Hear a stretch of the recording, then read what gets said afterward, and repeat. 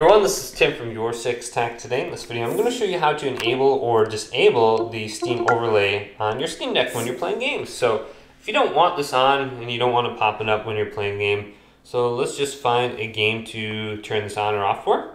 So let's go to Far Cry 3. I can just select this, go to settings right here, or press options over the game.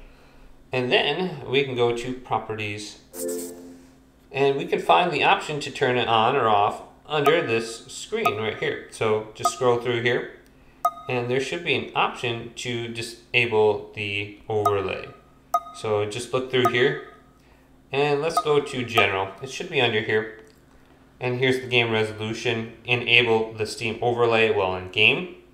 So we can just turn this on or off right here. The first option under general. So if you don't want it on or off, select this. Then another cool thing is the resolution. You can change the game resolution right here. So maybe you have your Steam Deck connected to an external display. Well, just bump up the resolution. Boom. Got it right there. But hopefully this video did indeed help you out. If it did, leave it a big thumbs up. And subscribe my channel down below for more tech out videos coming up next on Your 6 Tech.